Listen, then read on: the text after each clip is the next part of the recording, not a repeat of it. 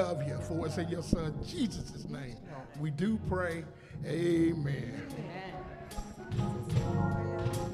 We're going to go old school this time. How many of y'all love to praise the Lord? How many of y'all love to praise the Lord? Amen. His name is to be praised. I love to praise Him. I love to praise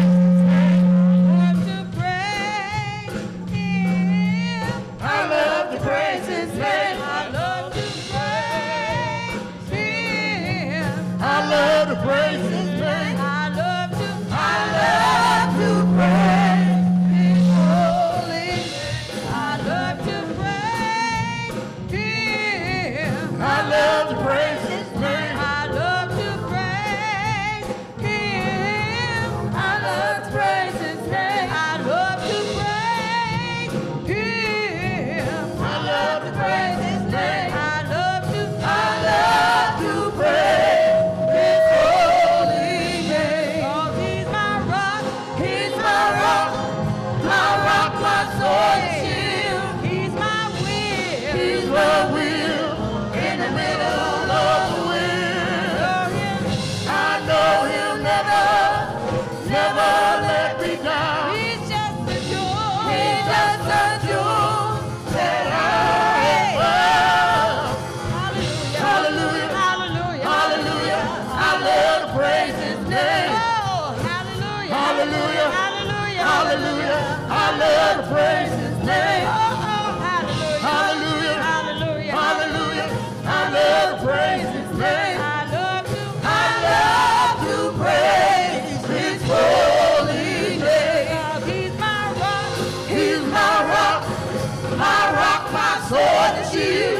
He's my will. He's my will. Oh, yes, He is. In the middle of the will. I know He'll never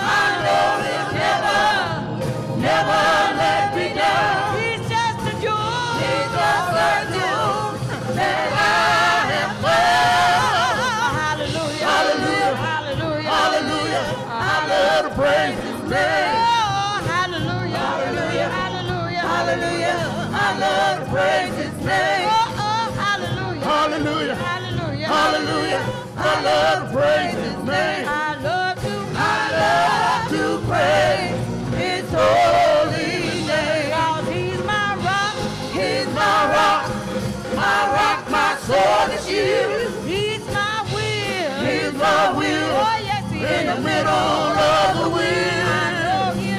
I know He'll never let me down. He's just a jewel. He's just a jewel that I have found. Hallelujah. Hallelujah. Hallelujah. Hallelujah. I love to praise His name. Oh, hallelujah. Hallelujah. Hallelujah. Hallelujah. I love to praise His name. Oh, hallelujah. Hallelujah. Hallelujah. Hallelujah. I love to praise His name. I love to to pray. I love to I love to pray. I love to I love to pray. I love to I love to pray. Oh, I love to I love to pray. I love to I love to pray. I love to I love to pray. I love to I love to pray. I love to I love to pray. I love to I love to pray. I love to I love to pray. I love to I love to pray. I love to I love to pray. I love to I love to pray. I love to I love to pray. I love to I love to pray. I love to I love to pray. I love to I love to pray. I love to I love to pray. I love to I love to praise His holy name. I love to praise Him. Love to praise Him. All right. In the morning, in the evening, love to praise Him. Praise Him right Oh, now. yeah. I love to praise His name. What a name to be praised. Put those hands together like old school church. Come on. I love to. I love to. I love to. I love to pray. I love to. I love to pray. I love to. I love to pray. I love to. I love to pray. In the morning. I love to pray. in a quartet. I love to pray. I love to pray. I love to pray. I love to pray. I love to pray. I love to pray. I love to pray. I love to. I love to pray. Like you mean it. I love. Do you want to praise him? Sing like you mean it. I love to pray. In the evening. I love to pray. I love to. I love to pray. I love to. I love to pray. I love to. I love to pray. I love to. I love to pray. I love to. I love to pray. I love to pray. I love to pray. It's holy name. Hallelujah. Hallelujah. Praise him. Hallelujah. Praise him when the sun goes up. Praise him when the sun goes down. The name of the Lord is worthy to be praised. Hallelujah. Somebody say, yeah. Old school church. Amen. We'll have our corporate prayer then.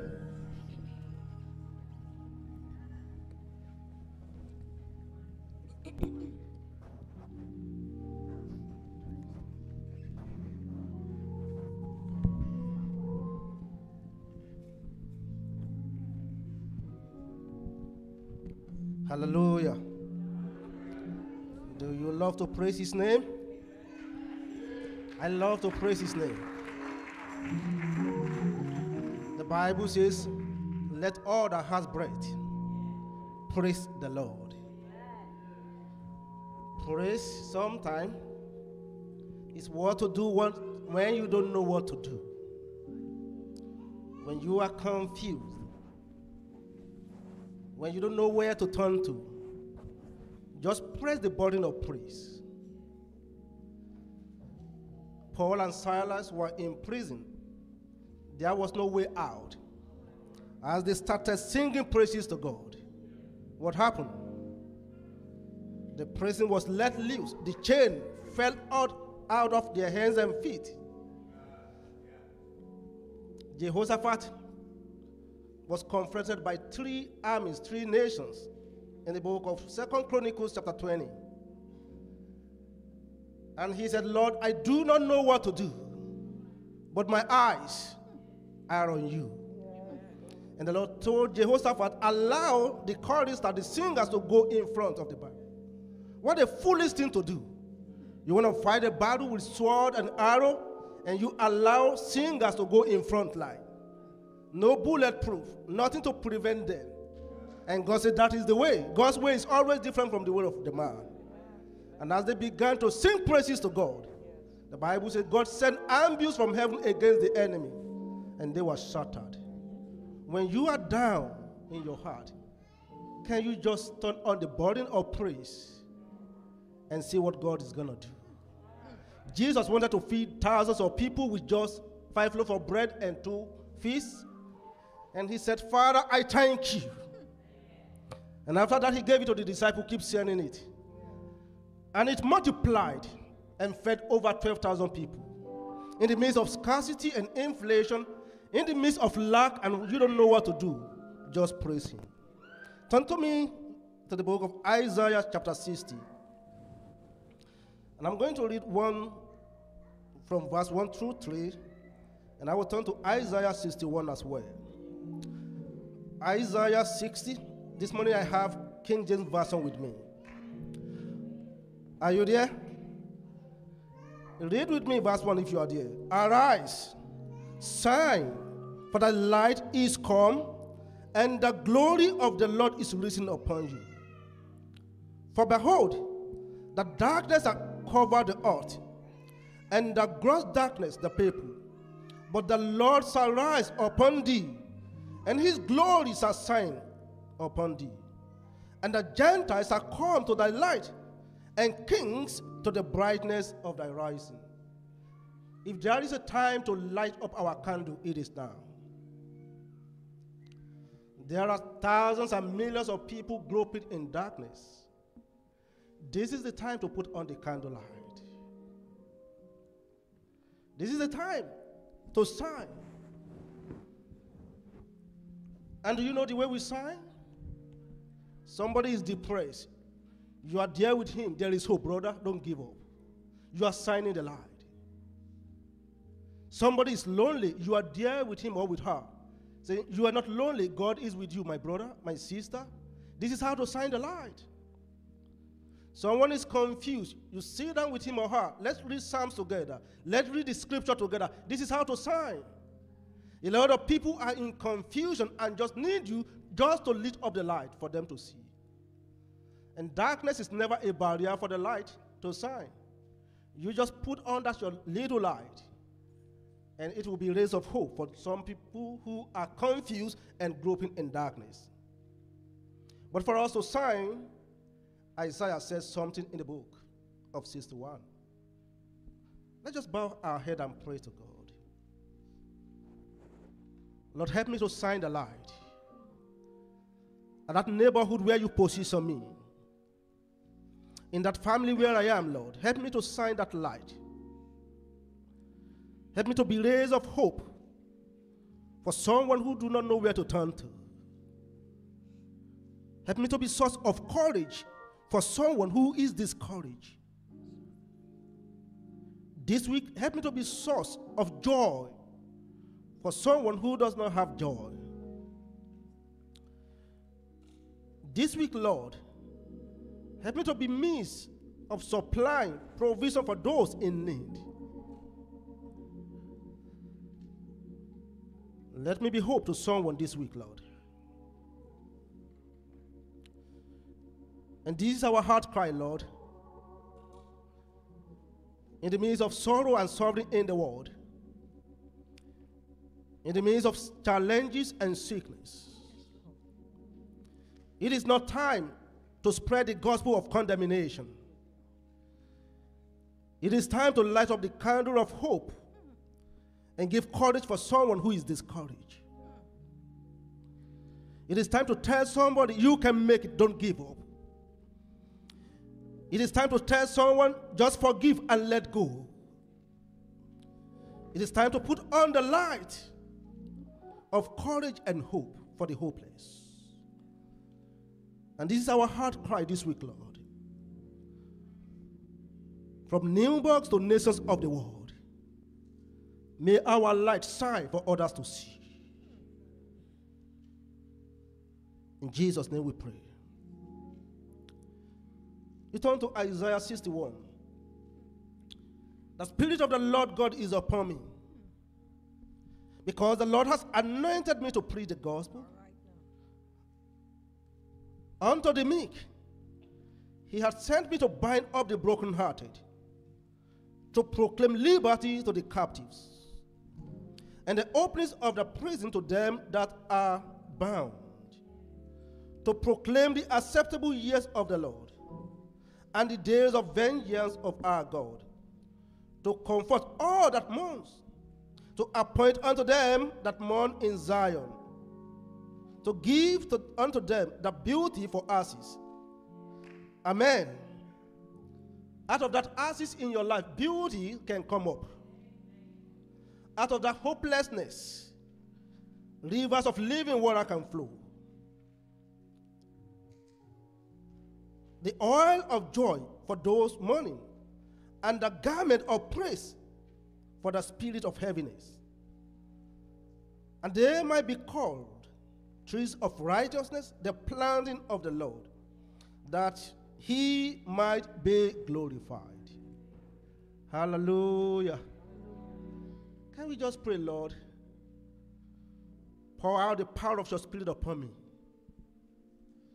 that I might make you known in this generation. Pour out your power upon me, Lord, afresh. Just today's service, I want to get in touch with your Holy Spirit again, afresh in my life. For us to set the captive free, we need an intimate relationship with the Holy Spirit, where his power flow through us and flow into the hopeless world. Pour out your power upon us afresh, Lord, that we might go and set free those that are bound by the devil, those that are bound by condemnation, those that are confused, those that do not know where to turn to, those that are without the gospel. Help us to go in the power of your Holy Spirit, just to tell someone that Jesus loves you. And thank you, Father, for the answered prayer. In Jesus' name we pray. And the church shout a louder, amen.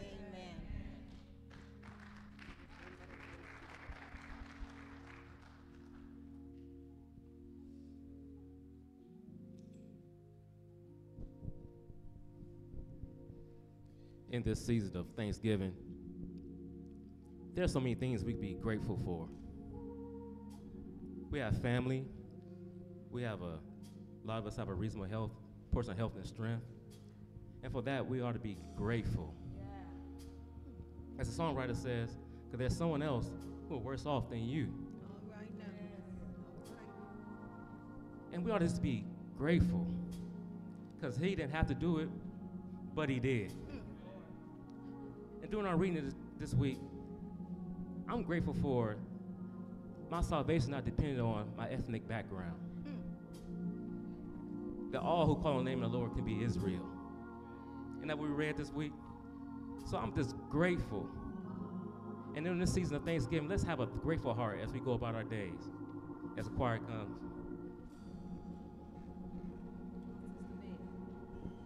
This is a Walter Hawkins classic.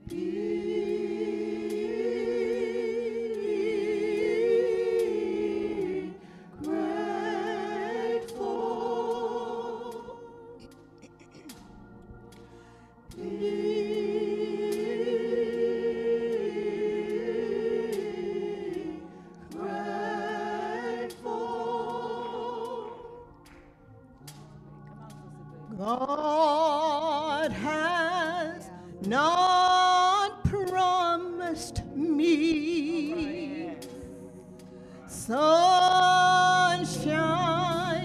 That's not the way it's supposed to be.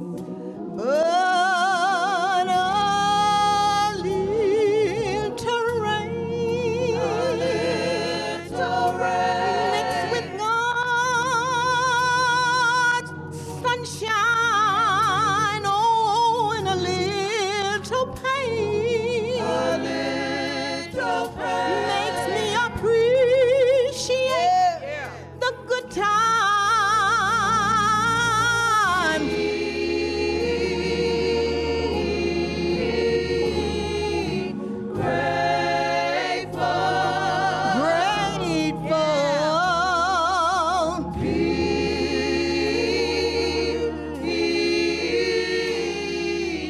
Grateful.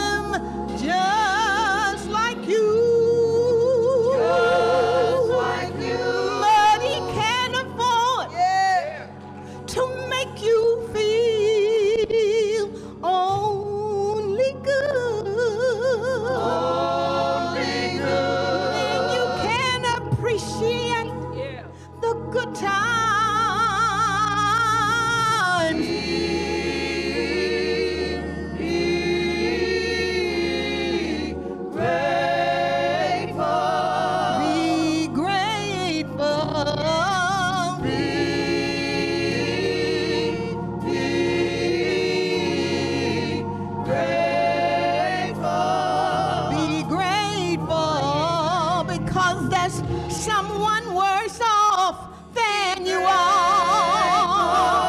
Be grateful. Be grateful. I'd love to be in your shoes. Be grateful. Oh, be grateful. Be grateful. Be grateful. Be grateful. Be grateful. Be grateful. In hard times, grateful. Be grateful. Be grateful. Be grateful. Be grateful. Be grateful. Be grateful. On the mountain, grateful. Be grateful. In the valley, grateful. Be grateful. In everything, grateful. Be grateful. You ought to be grateful. Be grateful. Grateful. Be grateful. Grateful. Be grateful. In the good times, grateful. Be grateful. In the bad times, grateful. Be grateful. Be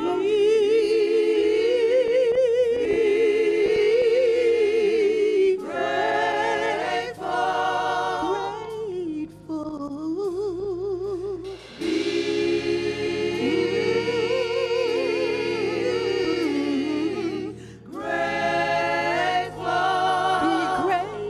For it will be alright.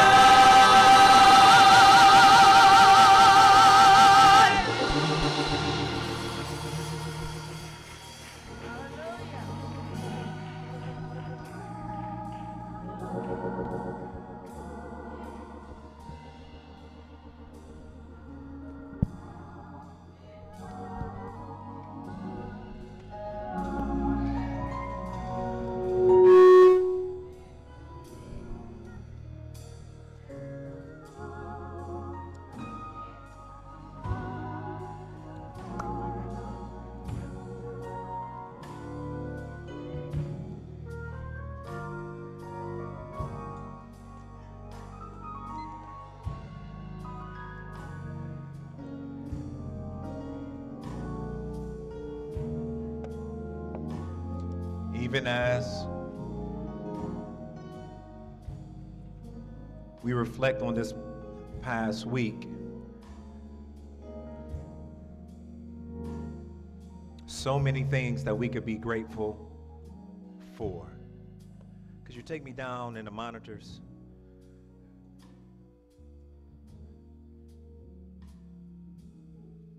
Just consider for a moment. Just last week, I'm not even asking you to look back over your entire life. Just consider last week and the goodness of God towards you. Of all people, those who know the Lord Jesus Christ and the pardon of their sins, we always have something to be thankful for. Amen. Amen. Thank you, praise and worship team, for leading us this morning. And I quickly wanted to mention, I'm grateful for Dr. Samuel and his entire family, Sister Peace and Brother Temple, Gospel, Miracle. It's almost like a year anniversary, isn't it? When y'all began to come in and worship. We are grateful for you and your ministry and all that you're doing for the Lord through his local church. Let us thank the Lord for Dr. Samuel's entire family.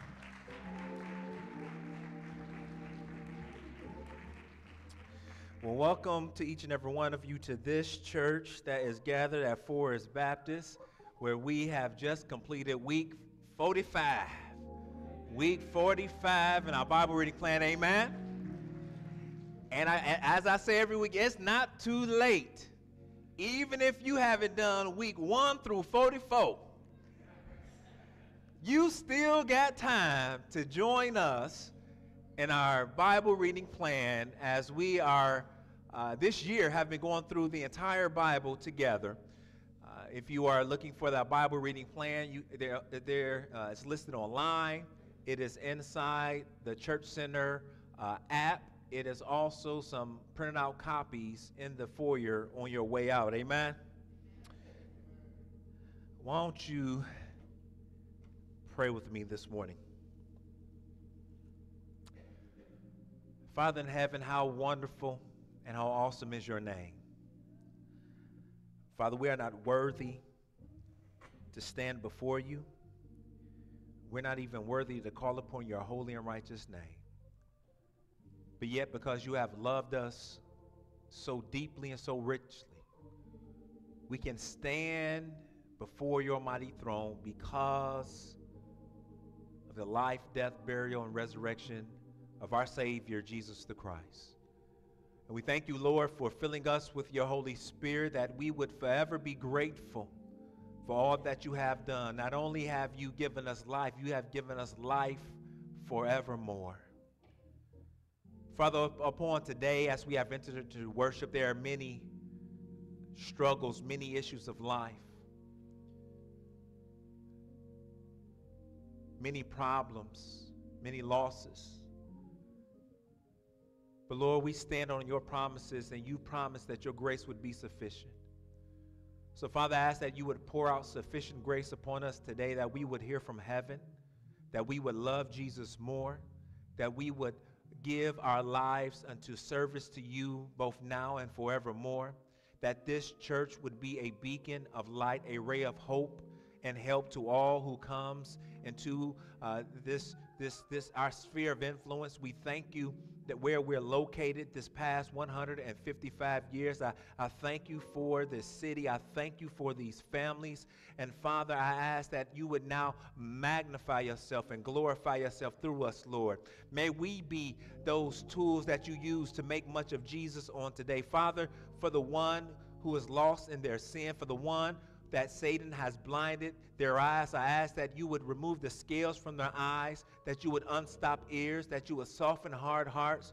Lord, you have already declared there's a people in this city for you. There's a people that you're calling out. And Father, in the name of Jesus, I ask that you would call many upon today. And Father, not only call many, but I ask that you would encourage many. Please encourage us through and by your word, O Lord. We need you. And Father, we would be ever so careful to give you all the glory, honor, and praise. In Jesus' precious and holy name, we pray. And all of God's people said together, amen, amen, amen. Well, turn with me, if you would, in your copy of God's word to Romans, the 13th chapter. Romans, the 13th chapter. And I tell you, this week's Bible reading plan was fantastic. I mean, every week is fantastic, but when you encounter this so great a salvation, this is what Paul is writing to the Roman Christians. He's writing about such a great salvation, and he talks about in Romans 7 how we've been freed from the law. In Romans 8, he says in 18, "For I consider the sufferings of this present time are not worth comparing with the glory that is revealed to us." He goes on and further down in chapter 8, "Who shall separate us from the love of Christ? Shall tribulation or distress or persecution or famine or nakedness or danger or sword? As it is written, for your sake we are being killed all the day long. We are regarded as sheep to be slaughtered. No, in all these things we are more than conquerors in him, through him who loved us." He goes on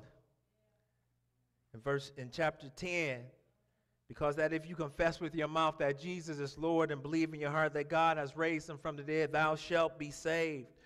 For with the heart one believes and is justified, and with the mouth one confesses and is saved." He goes on to say, "How then will they call on him in whom they have not believed? And how are they to believe in him of whom they have never heard? And how are they to hear without someone preaching? And how are they to preach unless they are sent? As it is written, how beautiful are the feet of those who preach the good news. So faith comes from hearing, and hearing through the word of Christ. He goes on in chapter 11, talks about they were broken off because of their unbelief, but you stand fast through faith. And in verse 33 of the 11th chapter, he says, oh, the depths of the riches and wisdom and knowledge of God. How unsearchable are his judgments, how inscrutable his ways. For from him and through him and to him are all things. To him be the glory forever. Amen. Then he goes into chapter 12.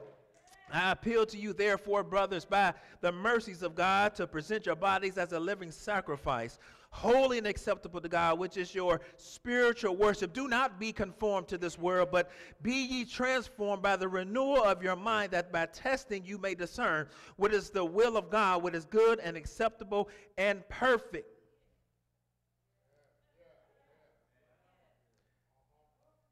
Over and over again, he points to this esteemed glory of Christ. Yet on the heels of last week's sermon in Romans 6, the Apostle Paul in Romans the 13th chapter, he continues to urge the Roman Christians to do not present your members to sin as instruments of unrighteousness. And my prayer is that those were not merely words that you read on a piece of paper or heard preached on last week, but my prayer is that by grace you were able to present your members to God as instruments of righteousness, even on last week. But this morning's text is a continuation of that admonition from the Apostle Paul. And as I just read, as many of you know, there's a shift in the letter that Paul writes to this church at the 12th chapter mark. He has been building this argument about salvation, our need for salvation because of our sin. For all have sinned and fall short of the glory of God. And he goes on to talk about the great gift of salvation through Jesus Christ. And he goes on to talk about whether you're Jews or Gentiles, we are all in desperate need of Christ Jesus. And he talks about how Jesus, the promise of him coming, it has been made a long time ago and has come forth and come to fruition through Jesus Christ. He's building this argument about what salvation is and who we are because of this salvation. But in verse 12, he makes a shift and says, because of who you are, now this is how you should live. This is how you should live now. Don't live like you used to live, because you're different now. A change has come. A change has taken place. Don't live how you used to. And from chapters 12 throughout the rest of his letter, he is calling them to do what? Be Christian. We talked about that a little this morning in reference to the text. What Paul, under the inspiration of the Holy Spirit, is writing is that now that you know who you are, now that you have experienced this great salvation, be Christian. In chapters 12, he talks about being humble because of this great salvation, being active. He says in verse 6 of the 12th chapter, having gifts that differ according to the grace given to you, let us use them. Don't be sitting on all those gifts that God has given you. Now he says be active. He talks about being obedient and being humble to those in authority. He talks about being Christian. And here, towards the end of the 13th chapter, Paul he speaks of the urgency of being Christian. You know, there's an urgency to being Christian. There's an urgency to do what we've been called to do. So here in Romans the 13th chapter, we'll just take a quick look at verses 11 through 14.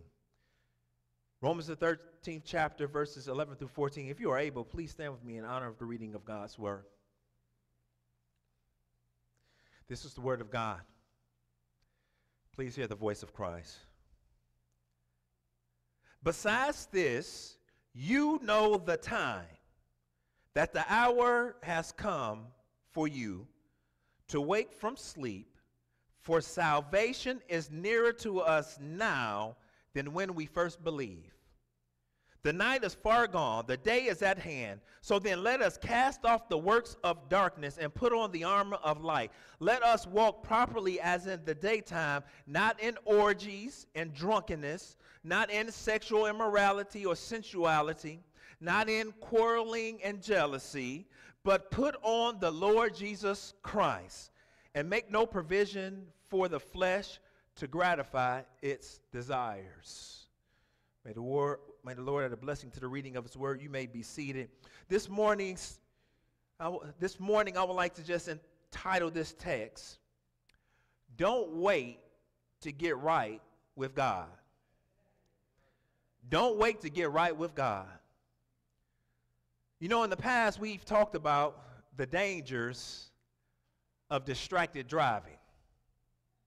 When I say distracted, the first thing that most of us think about in these days is texting and driving, and how we are holding up our phones while we attempt to navigate down the roadway. I mean, it done got so bad now, I'm passing people, they watching full YouTube videos and everything, like they video chatting. I'm like, what is wrong with you? Because don't nobody in Forest do that. Distracted. But not only is it the use of electronics, it's things like eating in your car, talking to passengers in the car. You ever rode with somebody, you like, stop talking to me and look at the road. Like, look forward, stop looking at me. Grooming, doing your hair, eyebrows, and all kind of stuff. Well, you know, the CDC actually reports that 9 people in the United States are killed every day in crashes that are reported to involve a distracted driver. That's over 3,000 people per year. The National Highway and Transportation Safety Administration reported that distracted driving caused about 324,000 injuries in 2020 alone. Those within the ages of 15 to 20 represent 7%, the greatest total of those fatalities. You hear that? Over 3,000 preventable deaths if only drivers were paying attention. Preventable deaths. Hear that, somebody. These deaths weren't impending. These deaths didn't have to be. They weren't a result of a conviction of murder, or they weren't trying to enter into a foreign country and trying to labor with the gospel, even though they may lose their life. The 3,000 preventable deaths, if only drivers had paid attention.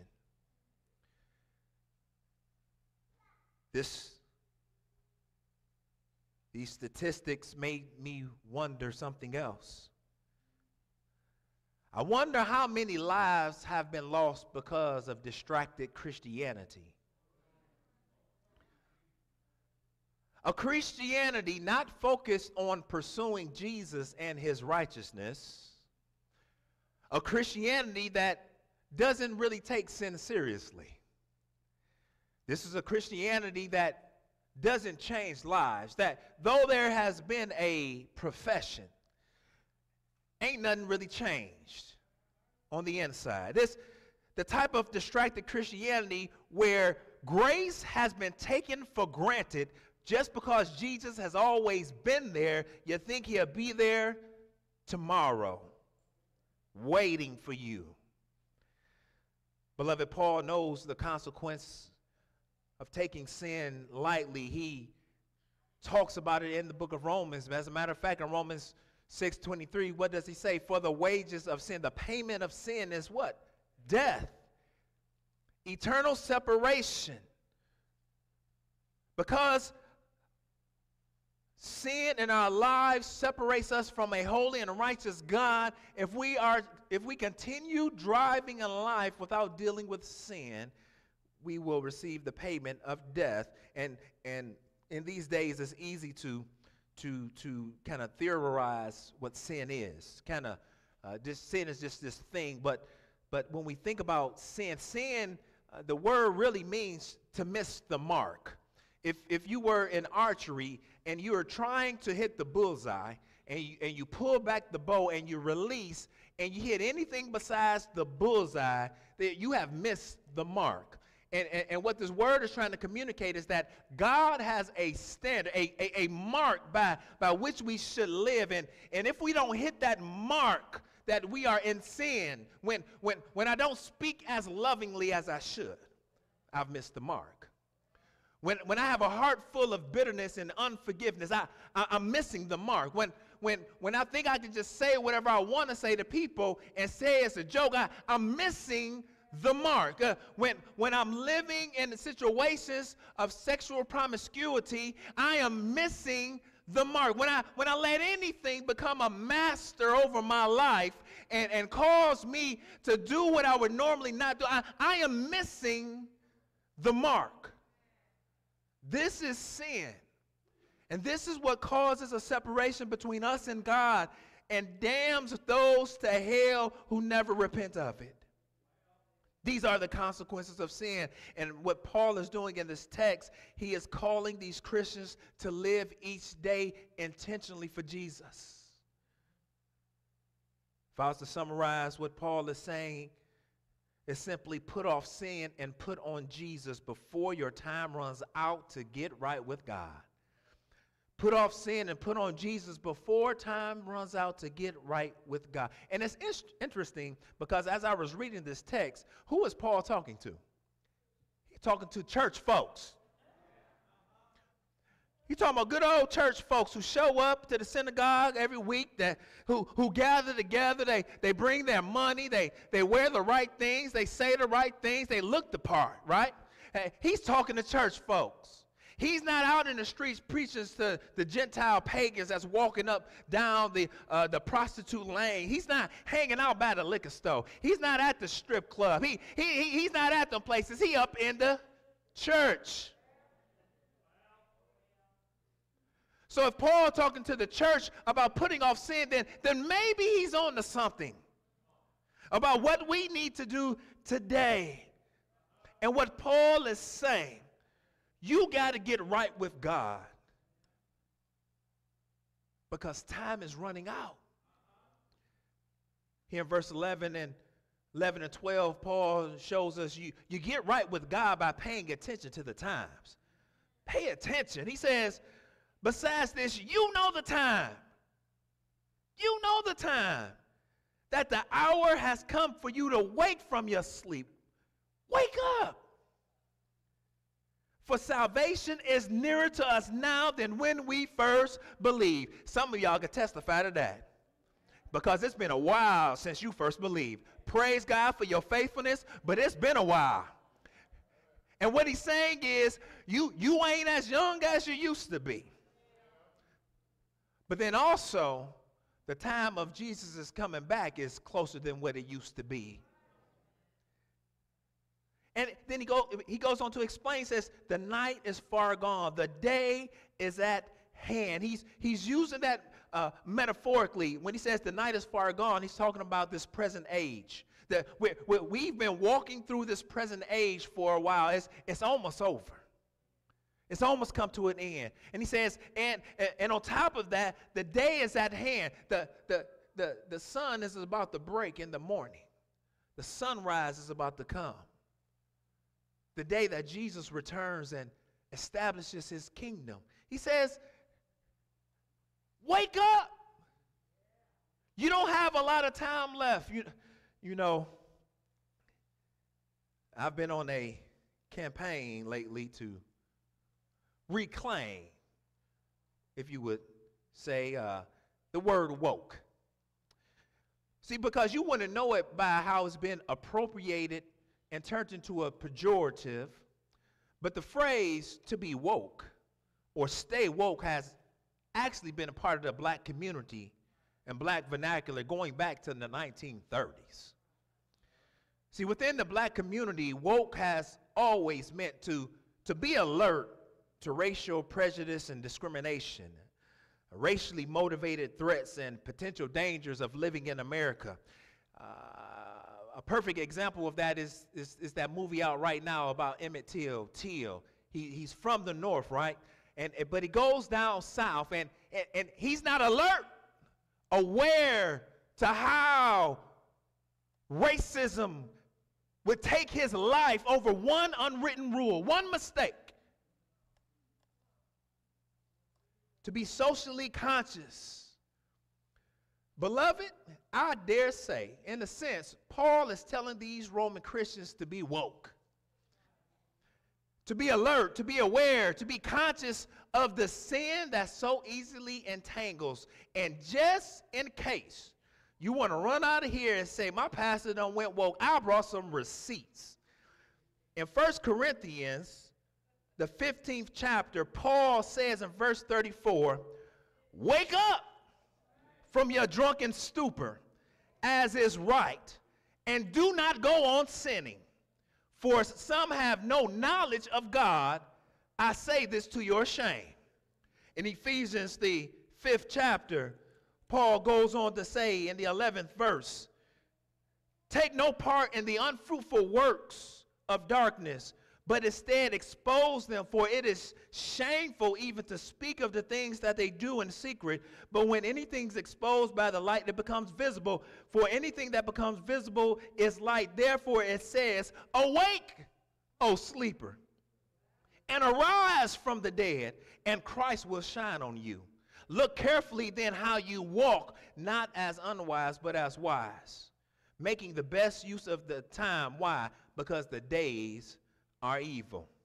1 Thessalonians, the 5th chapter, beginning with verse 4, Paul once again says, but you are not in darkness, brothers, for that day to surprise you like a thief. You know it's coming. Don't be surprised.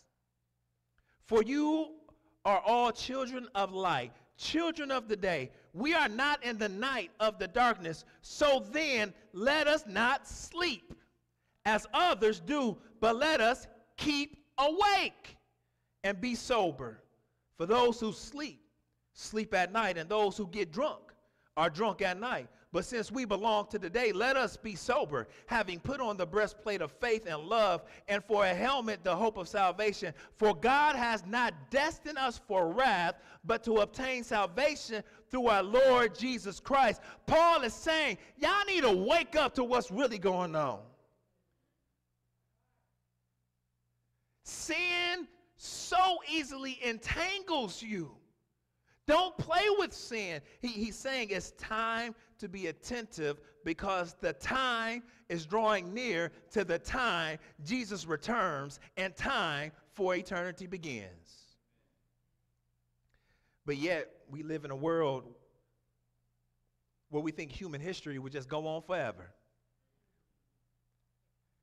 You know, I got to thinking about a lot of like the issues going on, and I don't know where you are on climate change, or if you believe it's true, or if you don't believe it's true, but something's happening, something's going on, right? But think about it. If this earth was really meant to be our home, it wouldn't be fading away like it is. Maybe, just maybe, when the earth fell because of sin and creation began to groan, maybe because God had a plan for a new heaven and new earth, this place was never meant to be permanent in the first place. Now, I'm not saying that we mistreat and abuse what we have. We are to be faithful stewards, having right dominion over what God has given us. But maybe, just maybe, this place ain't really supposed to be here forever. And if that's the case, then maybe we should pay attention to what's really going on around us, that this world is passing away, and Paul, he is imploring these Christians to have a spiritual sensitivity to the times in which we live. the Old Testament, as the mighty men are coming to be with David, it talks about the men of Issachar, men who had understanding of the times to know what Israel ought to do. Do you know what you ought to do with your life right now for Jesus? Christians should understand this world is passing away. But not only is this world passing away, Christians, we need to understand that we are passing away. But here's what Paul is getting to. As Christians, you should understand, as the Puritan John Owens would say, that you must be killing sin, or sin will be killing you. If you're not dealing with the sin that's in your life, even though you're saved, I would submit to you that you have settled for a less than life. Though you may eke into heaven, though you may show up before the throne smelling like smoke, you are living a less than life if you're not being obedient to Jesus now. Because he says, I have come that they may have life, and that more abundantly. Now, he's not talking about material possessions. He's talking about the quality of being in an intimate relationship with him and with the Father, but forevermore, that you are filled with shalom. You are filled with peace. You have a sense of human flourishing because you are seeking to follow Jesus.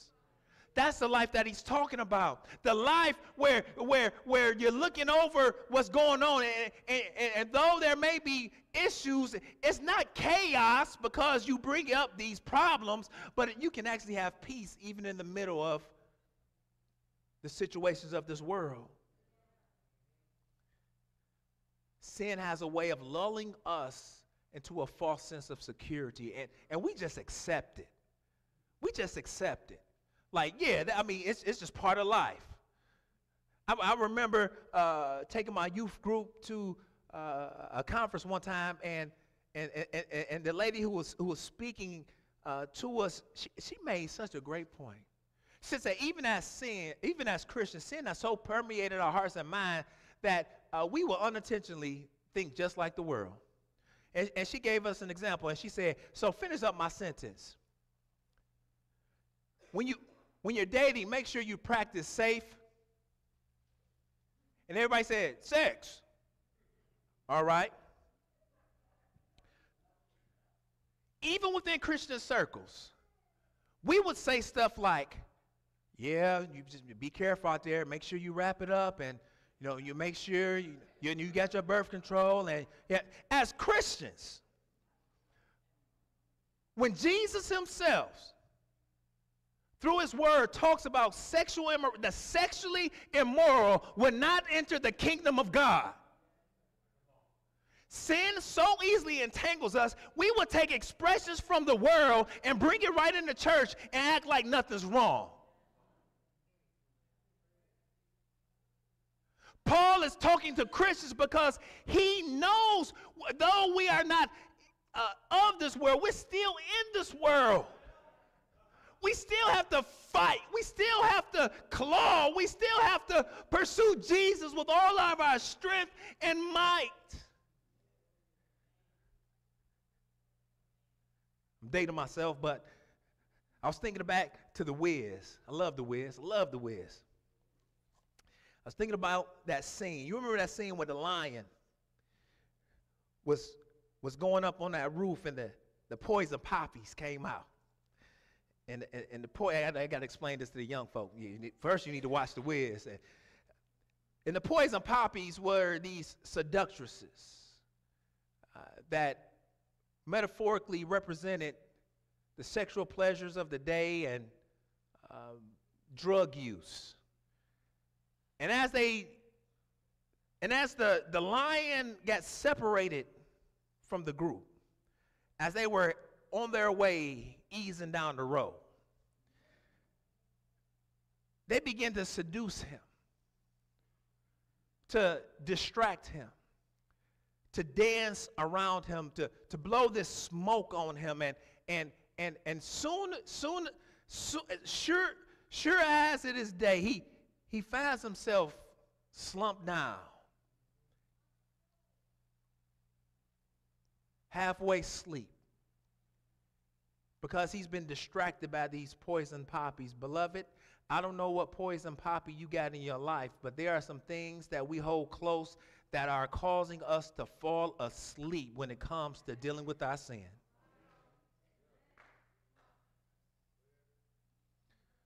There's an urgency for the nowness of your salvation. Jesus doesn't want you to say, I will wait until I get right. I will wait until I get older. What Paul is trying to help you understand, you might not get older. You might not get tomorrow. These days are passing. There's an urgency. Don't wait until you think you're strong enough to deal with your sin. That's what Jesus died for. That's why we have the power of the Holy Spirit living with. You will never be strong enough to deal with your own sin. You're not supposed to be strong enough because we're weak. But he says, my power is perfected in your weakness. When I am weak, he is strong.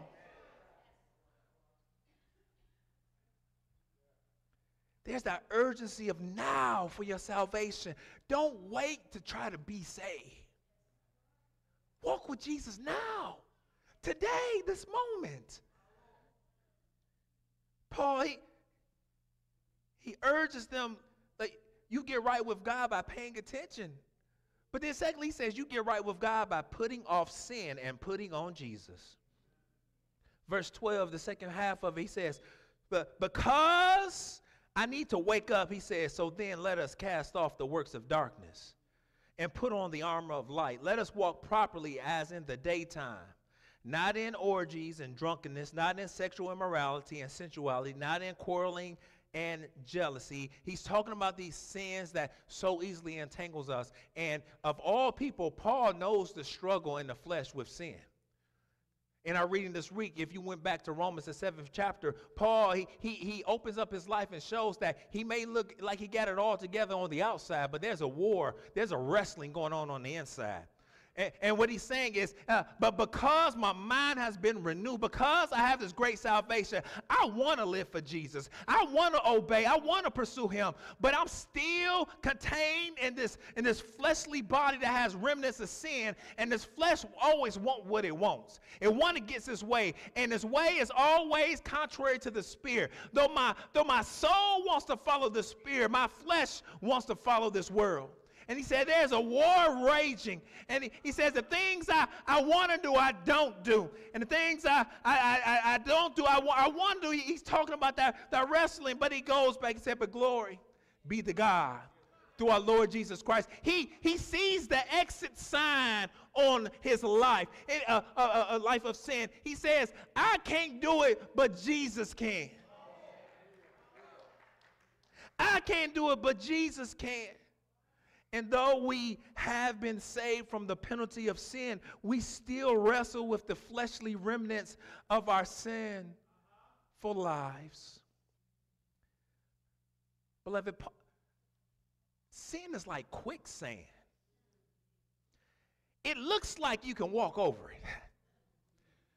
it. It looks like you can get to the other side of the pathway. But as soon as you step in it, it takes you under. And then once it takes you over under, the more you struggle in it, it will take you down even further. That reminds me of that quote we often say, sin will take you farther than you want to go, keep you longer than you want to stay, and cost you more than you want to pay. And we thought we was just taking a trip down memory lane. We thought we was just DMing somebody who I went to high school with. And then we look up, I done fell into an adulterous relationship just because I thought it'd be fun. Sinking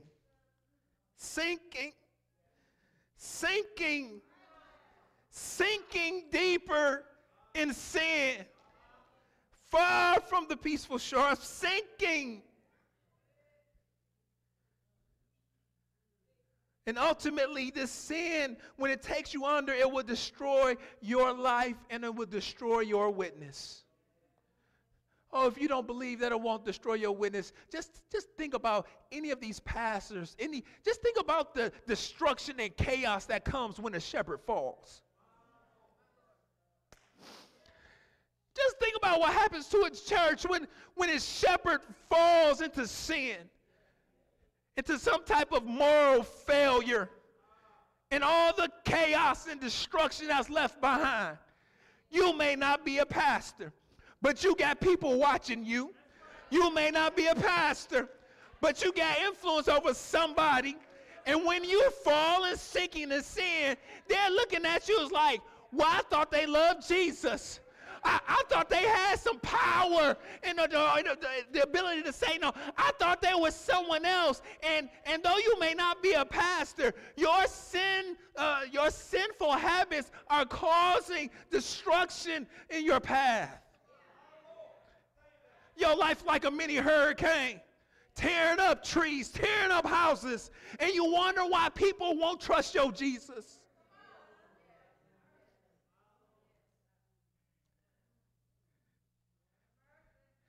This is why Paul says there's hope. But there's hope. It doesn't have to be like that. He says this is why you need to cast off the works of darkness and put on the armor of light. He said cast off those orgies, those drunken parties. Remember, I spoke to it before when they're talking about orgies and drunkenness in the Bible. It's primarily not like a sexual orgy, but it's just these drunken turn-up parties. He said that's a work of darkness. Sexual immorality, sexual practices outside the will of God, sensuality, this notion that sex sells. But it's interesting because he talks about the lust of the flesh, but then he goes on and he says, cast off quarreling and jealousy. Huh. Uh-oh, somebody. How they say, amen lights. He's talking about bad attitudes. He's talking about always arguing, always fussing. He's talking about the jealousy that's in your heart. So like, why they got it? Why I don't have it? Or in the sense of, I've been walking with Jesus all this time. Why they getting all the blessings? He says those are works of darkness. That's sin. And that sin will wreak havoc in your life. And ultimately, you got that root of bitterness because you were never able to forgive. You got that root of bitterness that keeps you from loving people, period, because of that one bad relationship.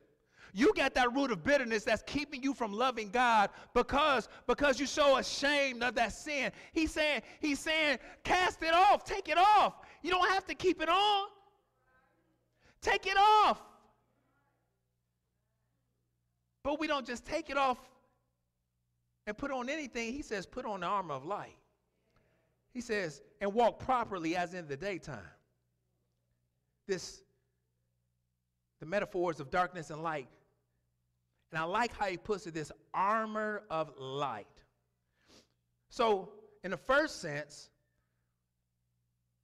Paul wants these Roman Christians to understand that God has an objective standard for morality. God has his standard for holiness. We don't get to make it up ourselves. When he is specifically talking about specific things, not this, oh, I sinned. No, well, what did you do? Did you lie? Did you steal? Did you, like, what? Don't just say, Lord, don't go to bed at night and do that covering prayer like we like to do. We try to cover it all. Lord, forgive me my sins today. Well, what sin? What sin you talking about? What exactly did you do wrong? Do you need to go back and make it right? Do you need to provide restitution of some sort? Or you just trying to say, Lord, forgive me my sins so you can get out of jail free card? And he says, put on that armor of light Put on what God deems it in Philippians 4. No, yeah, when he talks about what is good, what is acceptable, what is love, like those are the things he wants us to put on in our lives instead. And he says that, but put on the Lord Jesus Christ and make no provisions for the flesh to gratify its desires. When I read that, I immediately thought of Philippians 2, where the text says, have this mind in you that was also in Christ Jesus, that though he was in the form of God, he didn't count it equality with God something to be grasped, but he took upon human flesh. So what he's saying is, Jesus being God, he gave up his glory, put on humanity, and came for us. I thought about that because Jesus clothed himself in humanity. What Paul is calling us to do is to do the exact opposite. Instead of clothing yourself in humanity, we Christians, we don't want to hold on to this human form and counting it as something that is worthy. But we take upon ourselves the life, death, burial, and resurrection of Jesus through repentance and faith. And now we are clothed with his righteousness. And as Romans 6 says, in order that we may die to sin and we are raised to walk in the newness of life. That's what it looks like to put on Jesus.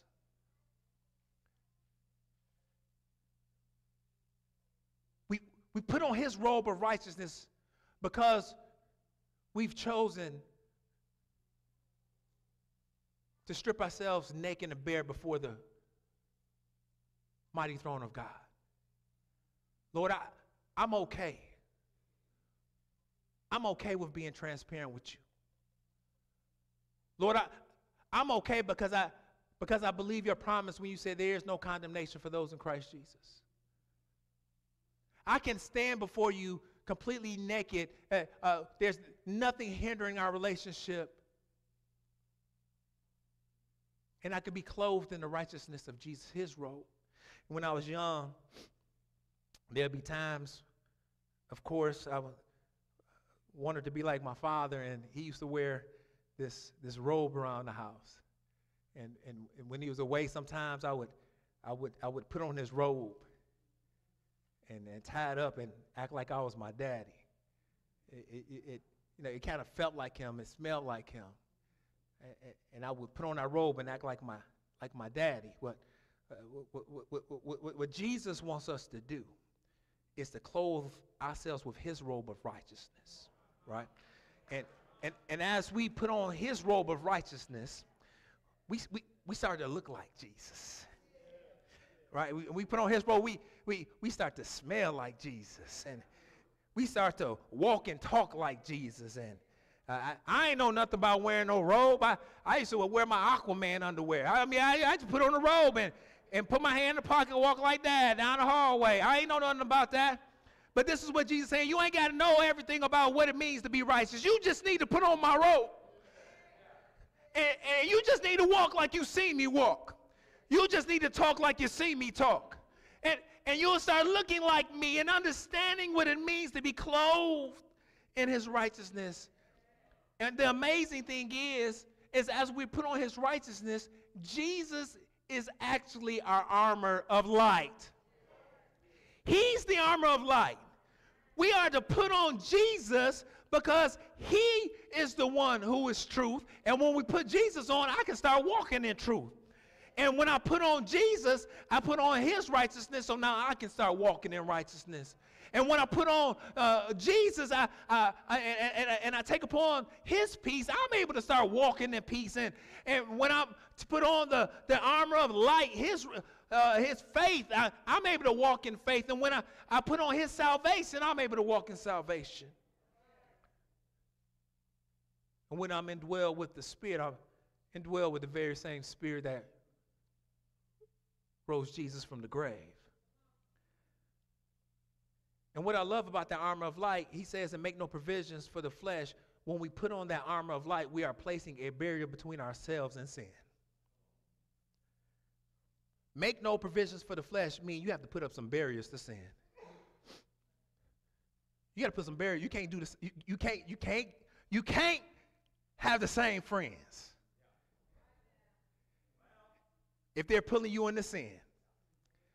You can't keep him around if he only go to church to make you happy. You can't go to the same places, the same clubs and the same bars and expect a different outcome. He says if you're wearing this armor of light, you got to put a barrier between you and sin. And why does he say that? Because at the end of the day, beloved, I don't care how strong you is, you can't handle sin. You can't handle it. You think you stepping your toe into sin, and all of a sudden you look up your whole body done fit. You can't handle sin. Oh, I got this. I can say no anytime. I can let him go. I can let her go. Then do it. If you so bad, why don't you go ahead and do it? Oh, you good for a week. Let her stop texting you for a week. Nah, that's just an email. Nah.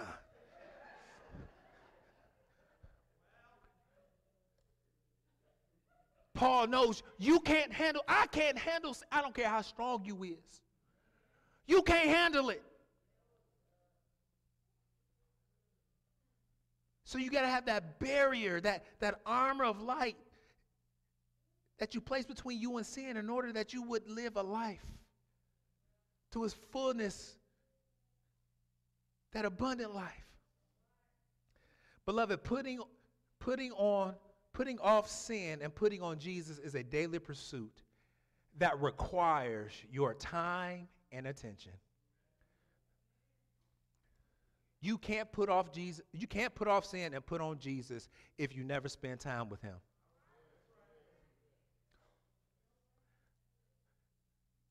I'm not a proponent of a salvation that you got to do to get, that you got to do these things in order to be saved. But I'm certainly a proponent that because I am saved, I want to do these things. I don't care how strong you think you, I don't care how strong you think you are. If you walk away from the people of God and try to live this Christianity by yourself, then you are underestimating sin and overestimating your strength.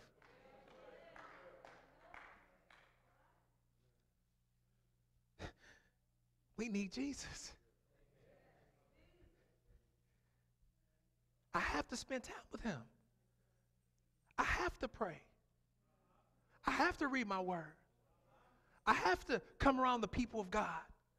I have to give of myself and serve. I have to. Beloved, one of the things that we need to ask ourselves today, we have to commit to today, is asking God to make you aware to the sin that's in your life today. How do I know that you have sin in your life?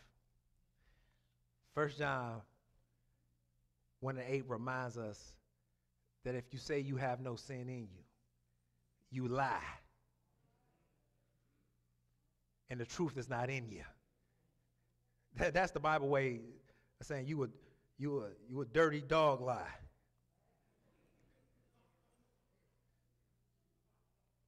You lie and the truth is not in you. That's double. So what we need to be asking is, we don't have to cower. We don't have to cower in shame and guilt. That's Satan. Because Jesus says, who the Son has set free is free indeed. So I come before the throne with all my sin, and I say, Lord, look at all this mess. I need you to take this away from me. I done tried to clean up, and I can't clean this up. I need you to clean me up. I need you to take this from me. I need you to take this taste out of my mouth. I need you to regulate my mind. I need you to order my steps, because I can't do it. But here's the thing, Christian. Once you ask him, you got to listen, and you got to do what he say. We'll ask him. We'll ask him. But what does he say? Wait, now, wait, hold up, Lord. I wasn't ready for that. Nah, let me just hold on now for just a little longer, Lord. He like, no, kill it now, because it's killing you. Beloved, don't wait to get right with God. Jesus has already secured the right for you to be made right with God. He's already secured it. John, he says,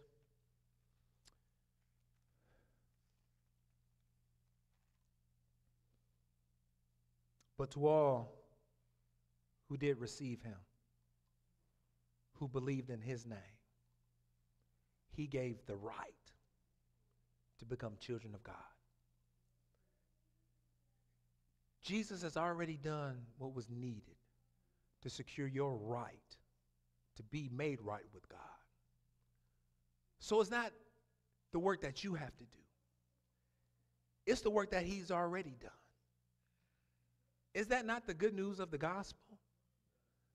That though we have no right to stand before a good and holy God, Jesus makes it right. Jesus made it right when he did not count equality with God as a thing to be grasped, but came down, born of a virgin. Jesus made it right when he was found in the temple and said, "Do you not know that I must be about my Father's business?"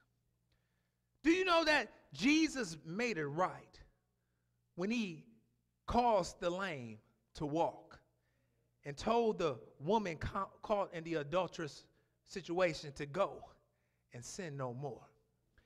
Jesus was making it right when he walked on the water and he controlling the winds and the waves and said, "Peace be still." He was making it right. He was making it right when he got to the other side and the demoniac that was out of his mind could not pursue Jesus. And he touched him. And just with that touch, the demons had to flee. Jesus was making it right. He was making it right when he gave up his life and told the disciples, "This is my body that was broken for you. Do this in remembrance of me." He was making it right. Jesus was making it right when he said, "This cup is a new covenant in my blood. Do this as often as you drink it in remembrance of me." Oh, Jesus was making it right when he told Judas, "Go ahead, get up. You got something to do." And Jesus was making it right when he was on his knees in the Garden of Gethsemane. And as he was going, previously he had told Peter, he said, "Peter, Satan wants to sift you." He says, "But I've been praying for you, not to take you out of the world, but that you will have strength in this world to go through." Jesus was making it right. And as he was on his knees praying to the Father, "Oh Lord, if this cup could be passed, let it pass. But nevertheless, not my will be done, but your will be done." Jesus was making it right. Jesus was making it right when he allowed them to take him from courtroom to courtroom on trumped up charges. When they said, "Won't nobody come to your aid?" Jesus said, "I can call a legion of angels right now." But by standing down, Jesus was making it right. Jesus was making it right when he took that crown of thorns and put it on his head. And Jesus was making it right when he let them strip him naked. And they beat him all night long. But Jesus was making it right when he walked up the road to Golgotha, to Calvary. And he was making it right when he stretched out his right hand. Oh, they wasn't stressing out for him. He was stressing it out for you. And Jesus was making it right when they stretched out his left hand. And Jesus was making it right when they put nails through his feet. And Jesus was making it right when they stood him up. But I remember that the text says, if I be lifted up from the earth, I will draw all men unto me. Jesus was making it right. And Jesus was making it right as he was hung between two thieves as a common criminal. And he wasn't caring about his reputation. But he stood there and he took the wrath of God. Your sin and my sin was placed upon him at Calvary. And he bore the wrath of God. He bore it all day long to the point where the sun would not shine anymore. Jesus was making it right. And Jesus made it right when he hung his head and said, "It is finished and gave up the ghost. That's what the KJV says. But Jesus wasn't finished making it right.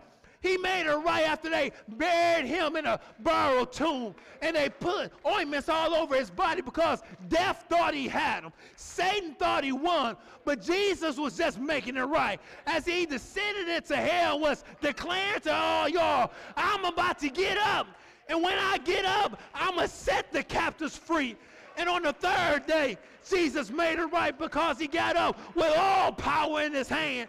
And when he rose with all power in his hand, he made it right for you and he made it right for me. But it doesn't stop there because Jesus went on to minister to his disciples for some more time, teaching them what it means to follow him and restore Peter. And then he said, I want y'all to come up and meet me on this mountain. And he gave them some final words that you will receive power when the Holy Spirit comes upon you. And Jesus made it right when he stepped up on the escalator to glory with the cloud. And Jesus is making it right now because he says he sits on the right hand of the Father interceding on my behalf. I don't know about you, but I need some prayer. I'm so glad my mama prayed. I'm so glad my daddy prayed. I'm so glad my grandma prayed. But I tell you what, I'm so glad that Jesus is praying for me right now.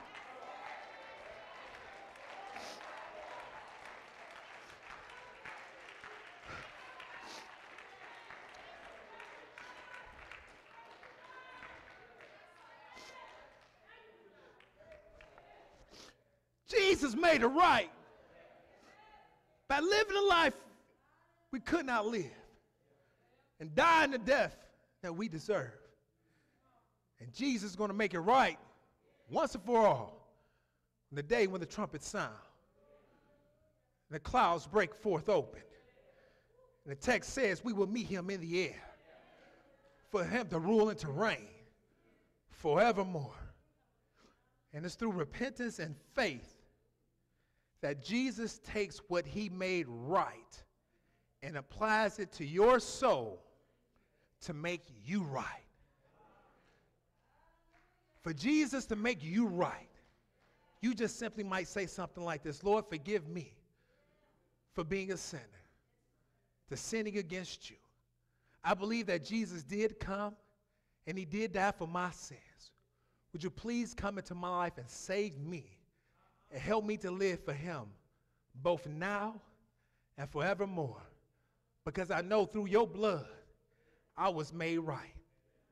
Beloved, put off sin and put on Jesus before your time runs out to get right with God. Don't wait to get right with God. Father, thank you for your word, the power of your word, and the fact that you have saved a wretch like me. Oh, so great is salvation that allows me to die to sin, but to live to your righteousness. So, Father, help us all to forsake these pet secret sins, that you would be glorified and magnified even the more. We pray this in the matchless and mighty and magnificent name of Jesus the Messiah. This we pray. Amen.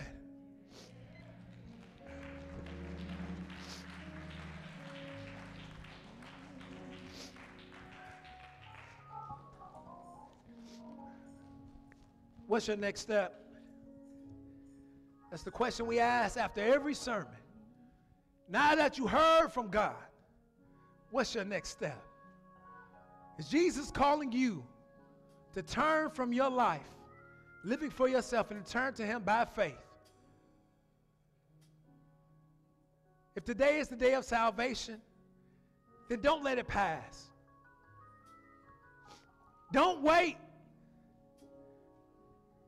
Jesus has come to set you free. You ain't got to wait to be set free. He's come to set you free today. Surrender to Jesus today. Or maybe the Lord is burdening your heart. You're a follower of him, but the struggle is hard and you just need someone to pray with you, pray over you. you can come. Or maybe there's various issues of life, things just going on. And I just want somebody to pray for me. You come. Or maybe the Lord is calling you to rededicate your life to him. You've been away, but now it's time to come back home. Or maybe the Lord is calling you to be a part of this covenant fellowship. Become a member of Forest Baptist Church. Whatever your need is, each one of these aisles lead to the front. You could talk to one of our men, one of our women, whether you need salvation, prayer, rededication, or membership. You can come as we all stand and sing our closing song. Let us all stand. Oh, Jesus went to Calvary to save a wretch like you and me. That's love. Oh, that's love. That's love. Yeah. Said Jesus went to Calvary to save a wretch like you and me. That's love. That's love. Jesus went to Calvary to save a wretch like you and me. That's love. Oh, that's love. Yeah. Jesus went to Calvary to save a wretch like you and me. That's love. That's love. Yes, Jesus went to Calvary to save a wretch like you and me. That's love. Oh, that's love. That's love. Yeah. Jesus went to Calvary to save a wretch like you and me. That's love. That's love. That's not how the story's end. 3 days later, he rose again. That's love. That's love. Yeah. That's not how the story ends. 3 days later, he rose again. That's love. That's love.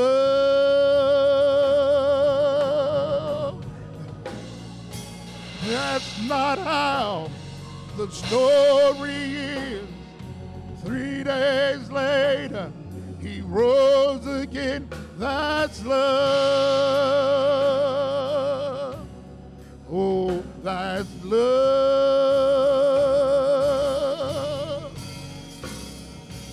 Jesus went to Calvary to save a wretch like you and me. That's love. That's love.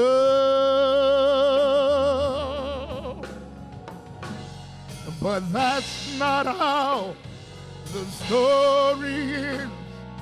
3 days later, he rose again. That's love. That's love. That's love. That's love. That's love. That's love. Oh, that's love. That's love. That's love.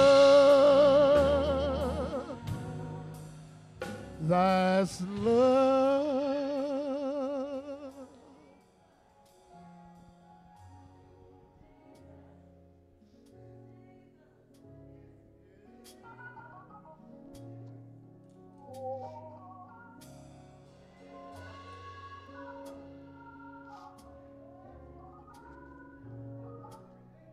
That's love.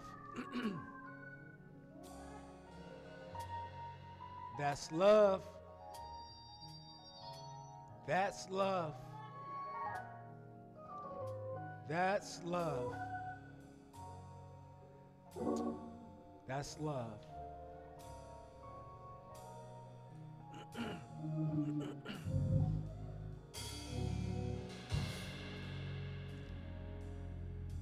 Because of that love, we have the opportunity to gather as followers of Jesus to commemorate that night he laid down his life. As we prepare to come to the table to partake of our Lord's Supper or communion, on your way in, we were passing out elements. But if you don't have the elements, just raise your hand and someone will come to you.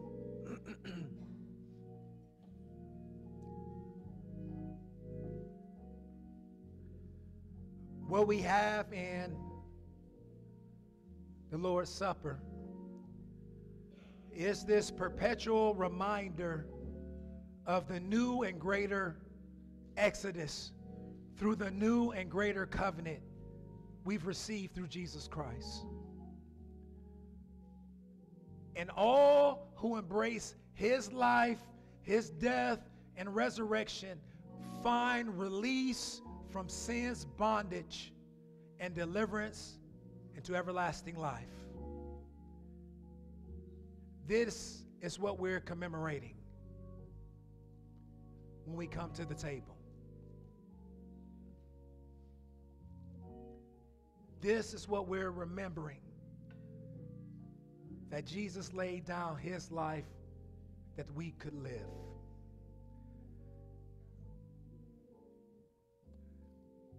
So as we prepare to take of the Lord's Supper, we're passing out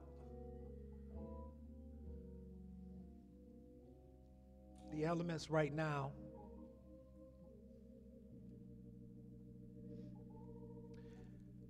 But in 1 Corinthians, the 11th chapter, Apostle Paul lays out how we are to come to this table. And he says, "For I received from the Lord what I also delivered to you,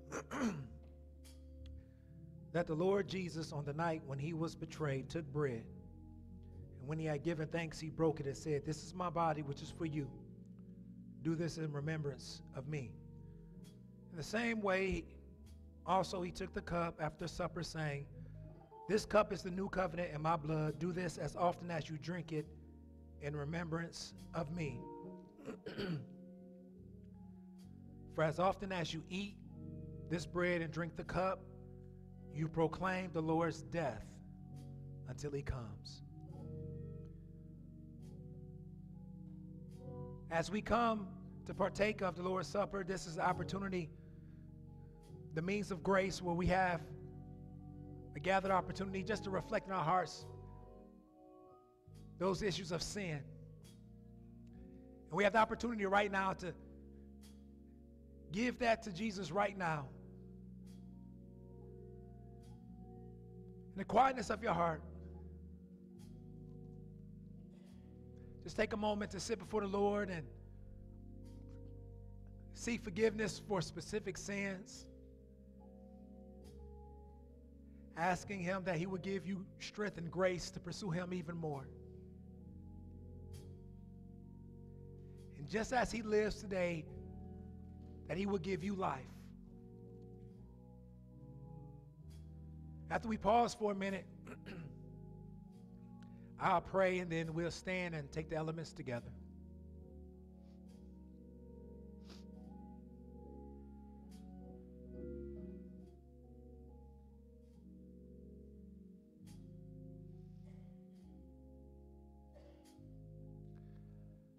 Father, thank you for your great love,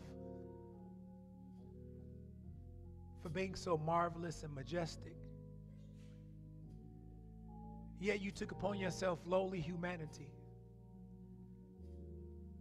that you would come and be the Lamb of the world who takes away sin. So, Father, as we come to this table right now, I ask that you would forgive me, you would forgive us of our sin collectively. Show us how we have failed. Show us how we have not met the mark.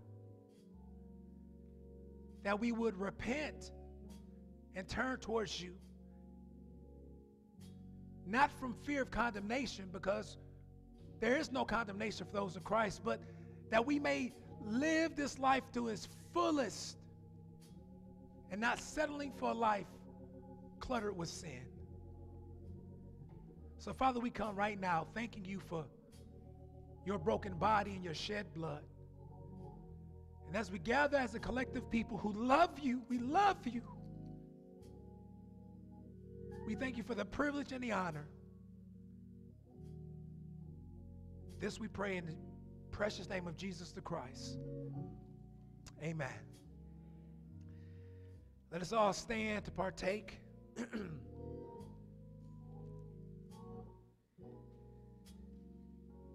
On the night that he was betrayed, Jesus took the bread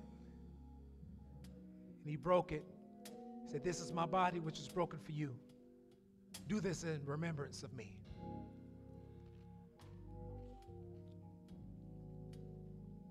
That same night, Jesus took the cup. He said, this cup is the covenant. It's a new covenant in my blood. Do also as you drink it in remembrance of me.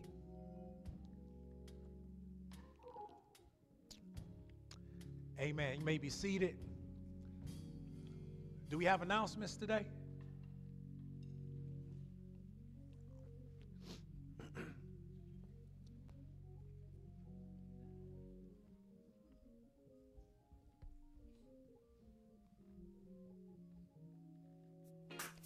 Good afternoon, Forest Baptist Church. Please draw your attention to the screen for our afternoon announcements. We would like to take this time to welcome anyone who is visiting with us today. Welcome to Forest Baptist Church. There are multiple opportunities to get connected. These opportunities include SOAP Bible Study, Sunday morning groups, also known as Sunday School, and Sunday morning worship. We hope to see you again in the near future. Are you celebrating a birthday or anniversary in the month of November? If so, please stand and wave your hand so that we can recognize you. Happy birthday and happy anniversary on behalf of your Forest Baptist Church family. On Friday, November the 11th, our nation will pause to recognize all of our men and women that have served faithfully for the freedom of our country. If you are an active or former serviceman or woman, can you please stand so that we can recognize you? Happy Veterans Day on behalf of your friends and family here at Forest Baptist Church. We thank you for your commitment and service to our country. Today is your last day to pick up an application for the Angel Tree program here at Forest Baptist Church. Please see Sister Wanda Green in the foyer if you have any additional questions. Rehearsals for our 2022 Children's Day have officially begun.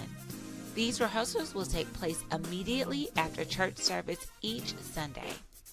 Please see Sister Pauletta if you have any additional questions regarding participation. Proper health insurance is a key component to maintaining a higher quality of life, no matter your age. The Community Assisted Research and Education Group, also known as the CARE Initiative, is partnering with McFalls Academy to offer personalized guidance in navigating the healthcare insurance arena. Clinics will be hosted in November and December from 10 a.m. to 2 p.m. If you have any questions, please contact the number or email on the screen for additional details. The Forest Baptist Church Marriage Ministry would like to invite you to our last session of the year, which will be held on Friday, November the 18th. The title of this session will be Practical Communication, and it will be led by Reverend Sanchez and Vicki Jackson of Watson Memorial Baptist Church. Please RSVP via the Church Center app or by email at oneflesh@fbcnewburgh.org.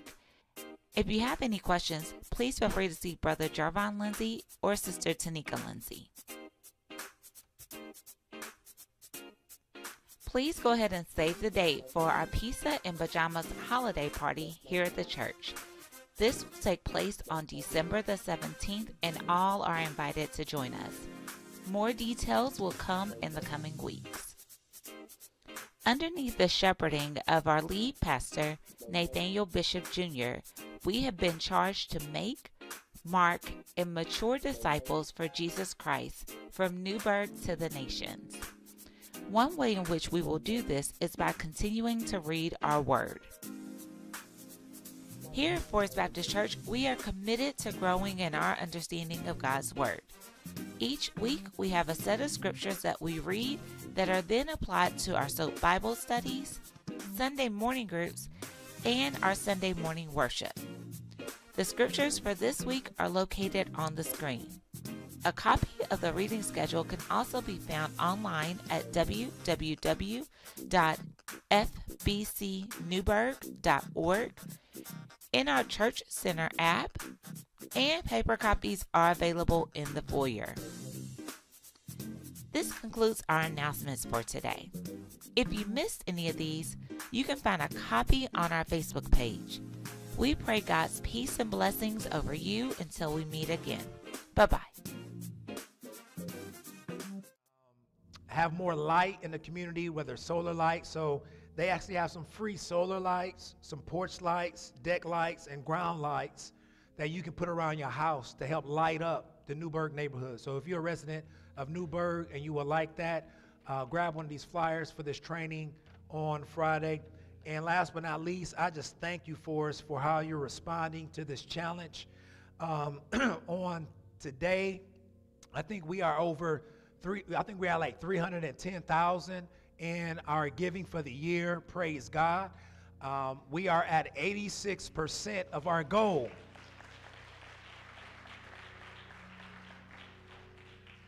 So I'm not even doing the math, but we are there, and we can make it to 360,000 by the end of the year. Again, the reason is that for increased benevolence requests, helping people in the neighborhood with light bills, we make sure we have a benevolence committee for all members who are in need. You just call and let us know, and we help you the best we can. There's some guidelines, but know that is there for you. Also, an increase in just some of our utilities, but the increase in ministry opportunities. We want to make sure we have the right staffing and resources to meet the needs of this community. And for as you're showing out, I really appreciate you. So if all heads and hearts are clear, let us all stand, sing our closing song, and receive our closing benediction.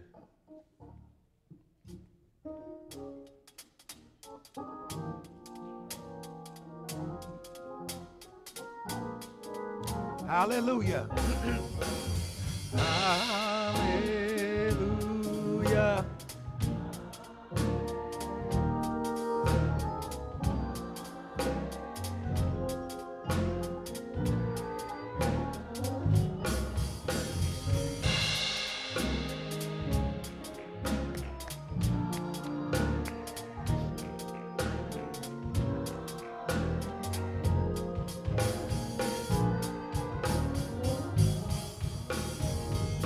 rubbing elbows, a fist with your neighbor. Repeat after me. But my God shall supply all of your needs, all of my needs, according to his riches in glory through Christ Jesus.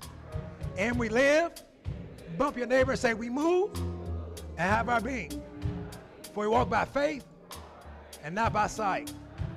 For greater is he that is in you, that's in me, than he that's in the world. For God is with us, and no one can be against us. For what I say unto one, I say it to all. Watch, look, and pray. Now get someone a holy hug.